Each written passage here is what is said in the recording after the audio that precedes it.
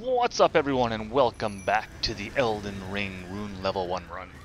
Today we're fighting the Royal Revenant mini-boss, and the reason for that is because we want the weapon he's hoarding. But this guy himself is pretty fast, pretty aggressive, he can teleport around, and he can spit poison at you.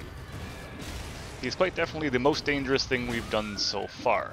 Most of his attacks will also one-shot you. So we will be making use of our shield here, and our Ash summons.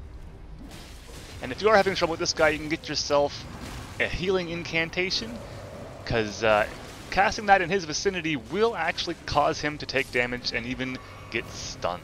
So that's always an option for you. But the whole reason we're here is to get the weapon that we will be using for at least the first bit of the run. I chose this weapon because it's relatively easy to get to.